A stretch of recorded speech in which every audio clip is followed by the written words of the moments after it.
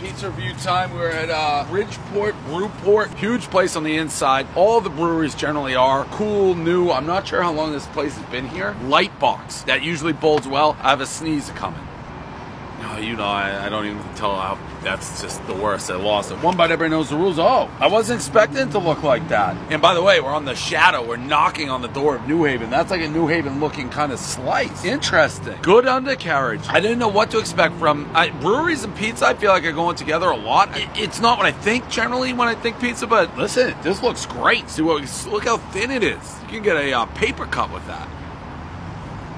I love it. This has like a New Haven flair to it. The char, the crisp, a little thinner than a traditional New Haven, but it has that char taste bowling around my mouth, dancing, singing from the rooftops. 8-1, and if anything, that's low. What a great spot to get some beers and eat pizza.